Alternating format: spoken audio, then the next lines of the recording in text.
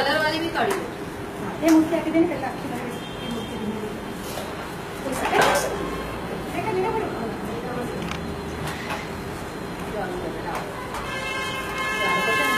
बनाई कलर करें।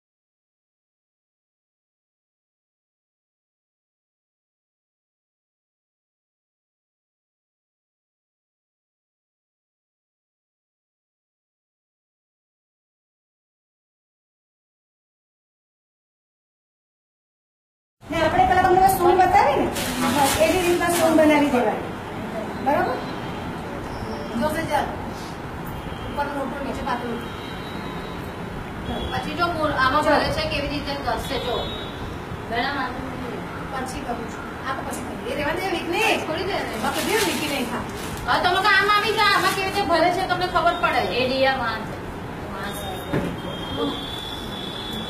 તમે આમ આવી જાઓ ચચ્ચુ આ બહુ મહત્વનું છે આ શીખો એક તો મોટું જો ને તમારી એક વિનિતા તે બાજુ અંદર ચોટેની એટલે જરા ખાલી કોરી માટી વાળો હાથ કરવાનો અને મોલ્ડ ભરવાનો અત્યારે મોલ્ડ ભરવાની પ્રક્રિયા ચાલુ છે એકદમ આછો આછો કોડ કાઢવાનો અહીંયા આવી જાય મેડમ ની આગળ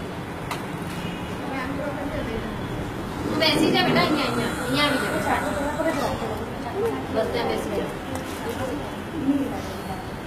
ઓ શોભા બેસી જા એ બેટા તું થોડી પાછળ જતી રહે નહીં બેસવા દે શોભા તું અહીંયા આવતી રહે બેટા તું થોડી પાછળ જતી રહે આ છોકરી બેસવા દે તું જતી રહે એ તું ઈ જતી રહે રેશમા આટલો બોલ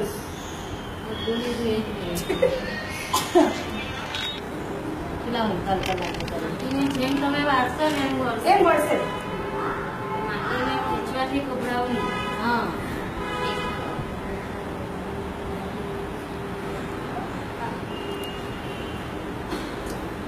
વિભા છે ને સરકાર એક જ વર્ષ ના એ પોતે બનાવી દીધા પીઝા તો બનાવે સરકારે એક જ વર્ષ મેં ના વર્ષ છે મેં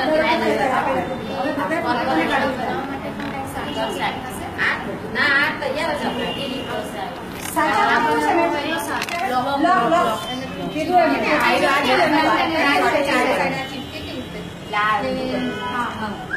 આમાં તમે એક્સ્ટ્રા કાઢો છો ને તમે હા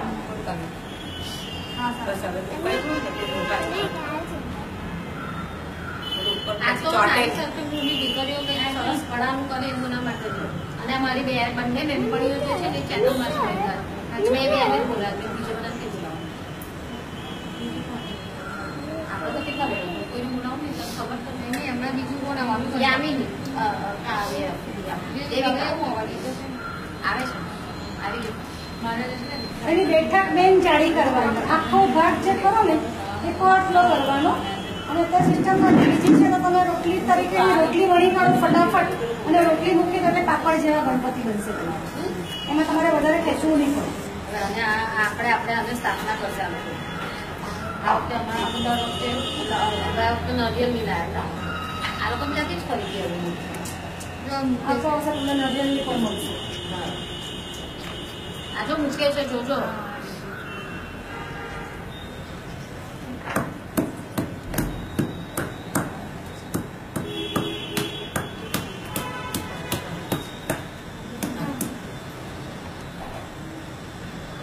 એક બનાવતા કેટલો સમય લાગે પેક કરી નાખો આ તો બતાવવાનું છે ને એટલે પછી 15 થી 20 મિનિટ બની જાય આખી પેક પેલા બનાવીને સાઈડમાં મૂકતા જઈએ અમે 4-5 સાચા એક સરખા બનાવીએ માટી બની તો કમ્પ્લીટ તૈયાર આ સાઈડ બની દેખાય એટલે આ માટી પેટીને જ્યાં દેખાય છે ને ઓલો હાથ ઓલો આવે છે હા દેખાય છે સૂર્યપ્રકાશ આવે છે ને પછી કરી દો તો પછી આપણે વિડિયો ઉતાર બોલ હા એ અમે ખરીદતા નથી અમે તો આવી રીતે છોકરીઓને એ કહીએ કે તમે લોકો એ કરો ગા ચાલ ગયો અમને નરિયેળ એ ત્યાં મૂકી દે નારિયેળની બનાવું છું પછી 8 સોપારીનો અષ્ટવિનાયક બનાવ્યો છે એક લઈ આવી તો આપણે તારે એક લઈ આવવાનું આ રંગોળી બનાવે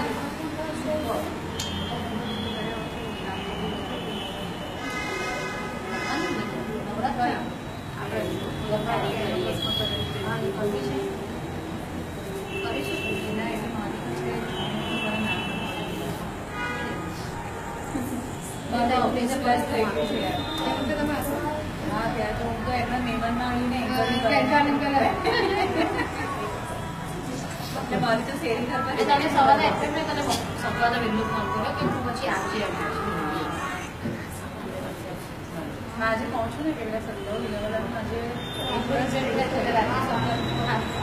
તમે રાજ્ય કરવાને એટલે નારી ગૃહ માટે એમ નારી ગૃહ માટે વાસણ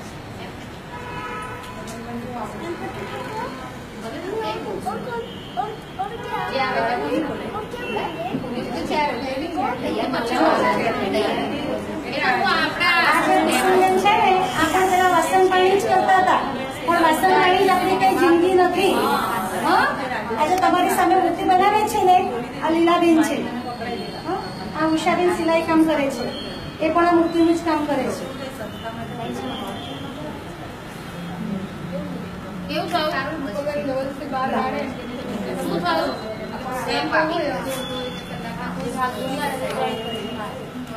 આ એક ગણપતિ મોડું હાથ ને બધું અંદર અંદર જ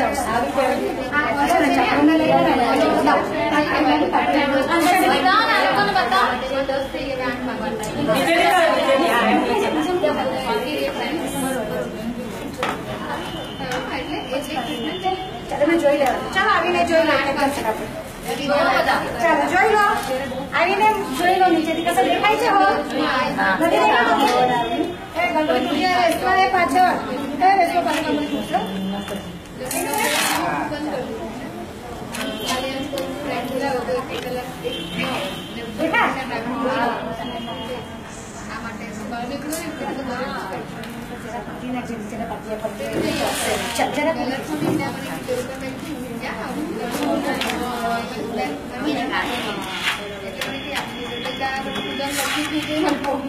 કાઢે છે, જો કાઢે છે, જો બધા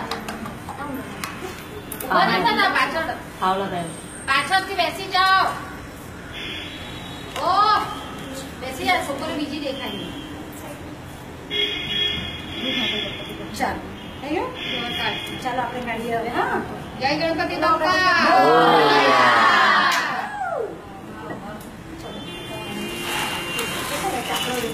જો જો આટલો એ લોકો ને પગ આવ્યો. જો પલાઠી વાળી બેઠા હતા, જો બધા આ બધી એ અંદર જ હોય, પણ એ કુંવારી મેન કળા છે.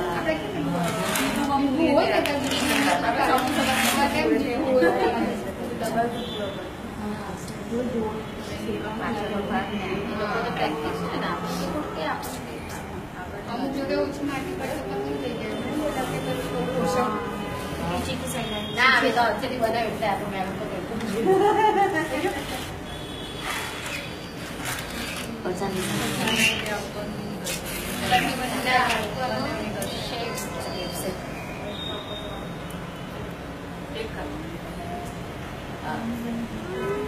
બોલો ગણપતિ બાપ્પા.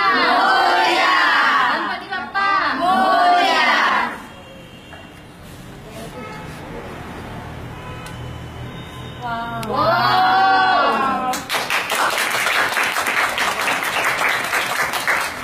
કેવા લાગ્યા?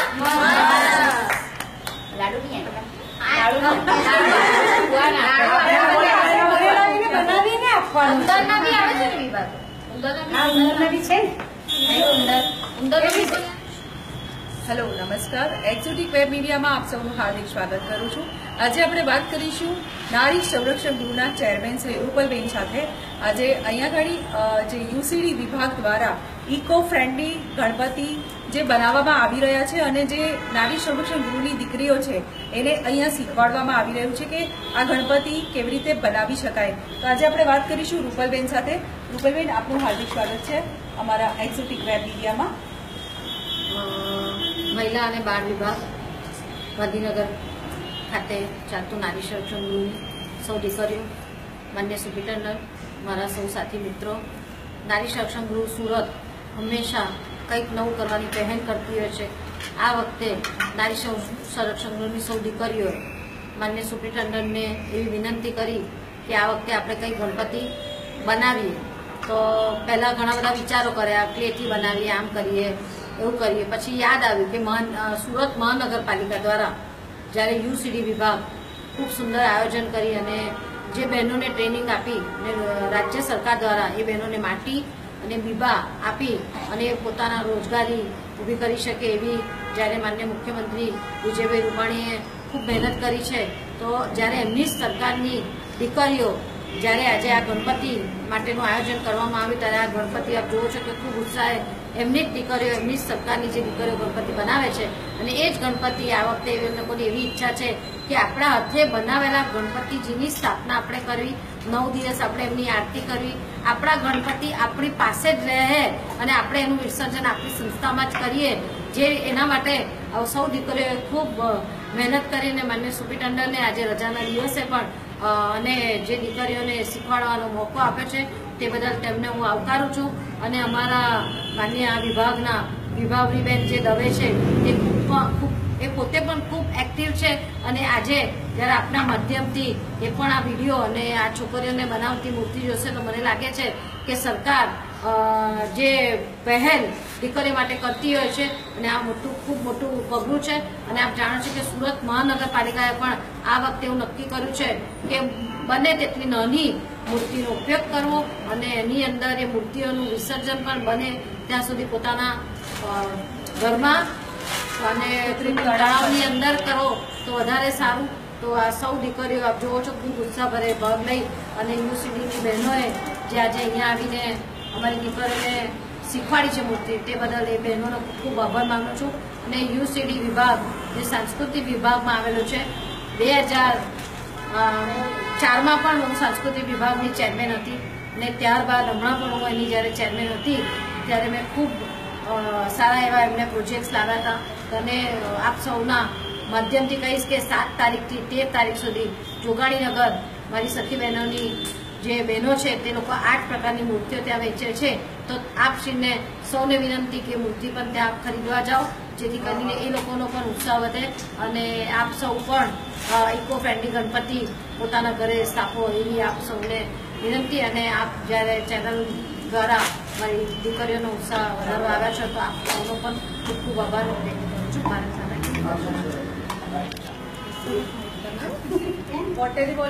બોલો. નમસ્કાર, હું યુસીડી વિભાગમાંથી અમને માટીની મૂર્તિની તાલીમ આપવામાં આવેલી. અમે અમારી વિસ્તારની બહેનોને તો કામગીરી કરતા કરી જ છે, પણ આજે મને આનંદ થાય છે કે નારી સંરક્ષણ ગૃહની બહેનો પણ આવું કંઈ કરે અને આગળ આવે. જે મારો એક સંદેશ છે, તાપી બચાવો અભિયાનમાં જોડાવો અને નાનામાં નાની મૂર્તિ બનાવો અને ઘરના આંગણે જ એનું વિસર્જન કરો. એ જ માટીનો ઉપયોગ છે તે તમારા તુલસી ક્યારામાં લો અને પ્રદૂષણ બચાવો. હું દરેક બહેનોને કહેવા માંગુ છું કે તમે પણ તમારી રીતે જાતે બનાવો અને આ રીતે આગળ આવો.